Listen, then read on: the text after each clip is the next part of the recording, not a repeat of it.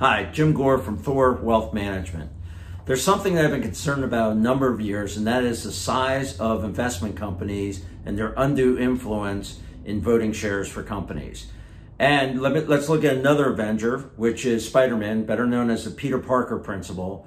With great power comes great responsibility.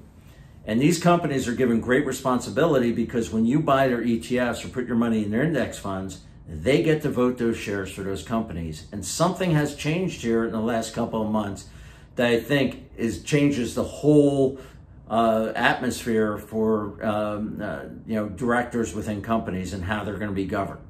First of all, let's look at the big three, Vanguard, Blackrock, and State Street, and see how much influence they have. First of all, just those three companies, the assets under management is equivalent to 82% of the market capitalization of the S&P 500. So it's significant dollar amounts that they control and that they vote those shares. As a matter of fact, in the S&P 500, they voted for 25% of the director seats of all the shares that were voted. 25% of them just came from those three companies. They have over 70% of the global ETF assets under management. So their assets under management in the ETF space is huge. And when you buy those ETFs, they buy the stocks, they get to vote those shares. And just looking at BlackRock, one of them, BlackRock right now owns 5% or more of 97.5% of the companies in the S&P 500. So just think of that. They're a major shareholder and they get to have greater influence in voting for these corporations. And it hasn't been a problem until just what we've seen recently, which gives us some concerns going forward for voting and for corporate governance. What happened was with Exxon, there's a small, very small hedge fund out there called Engine Number One. They own 0.02% of the shares outstanding at Exxon. So we're talking a minuscule amount. But they put on some activist investors or nominations for directors, right? And what they want to do with these directors is oversee an energy transition strategy to transition Exxon to a renewable energy company. So that's like, taking a chicken company like Sanderson's Farm, just because I don't like eating meat, I'm going to change them instead of being farming and raising chickens to raising corn because I think people should be vegetarians. I have no problem with people not investing in fossil fuel industries or other industries, like defense industries, because they don't want to be investing in those type of businesses. That's perfectly fine. These companies should set up their mutual funds so that they don't own these companies. But when they're trying to change the whole company and what they're doing, they're actually going to hurt shareholder value. And that's something that's going to be very important to see in the future. So BlackRock voted for 3 of the nominees that were directed. Vanguard and State Street voted for 2 of them. So it's going to be very interesting to see what happens to Exxon. First of all, you have activists, people on there, not to get better shareholder value, but to change the makeup of what Exxon does.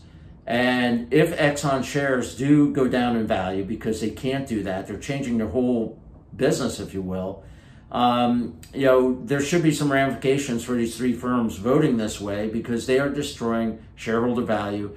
In my opinion, they have a fiduciary duty to do what's best for the shareholders to make money. This is probably not the case because there's other renewable companies out there that are doing things much better than Exxon. Exxon is a fossil fuel oil company.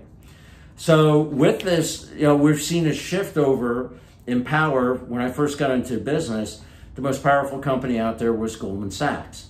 Now, one of the most powerful, or I think the most powerful, is BlackRock. And with that, the chairman of BlackRock's investment team, Larry Fink, is probably the most powerful person right now today in finance, and a lot of people are not aware of that.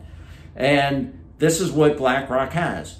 And BlackRock, because they are so big and their influence in Washington, when the Federal Reserve last year went out and bought corporate bonds, right? They bought some in ETFs, and then they also hired BlackRock to manage money for them, to buy corporate bonds individually. So first thing they did was buy the ETFs of BlackRock. So that gave them more, here again, more influence, more control, more power to BlackRock having them manage money for the Federal Reserve. Then lastly is with the Biden administration, I think really shows you how things have changed. We used to have Goldman Sachs people going into the Treasury Department. Actually, number 2 person is an executive from BlackRock. But even more importantly, if you look at who they've hired for their National Economic Council, this is Biden's number 1 counsel to tell him economic policy. And the person that's heading that up is Brian Deese, and his role at BlackRock was sustainable investing. He was the one responsible for hiring and doing the sorts of things that they did with Exxon, with bringing in these directors. So this is something that all of us should be concerned about. They should be held accountable if Exxon doesn't do well in the future and their share price underperforms significantly. Exxon or Vanguard, State Street, and BlackRock should be held accountable, and there should be lawsuits against them for them breaking their fiduciary duty. But you as an investor should also know when you're investing in something who you're giving your voting rights to. If you don't like the way that they vote for something like this in Exxon, either buy the companies outright in your own portfolio or go ahead and invest it with a company that's going to be investing your portfolio in a way that you want them to invest and vote the way that they want you to invest. We look forward to talking to you again in 2 weeks.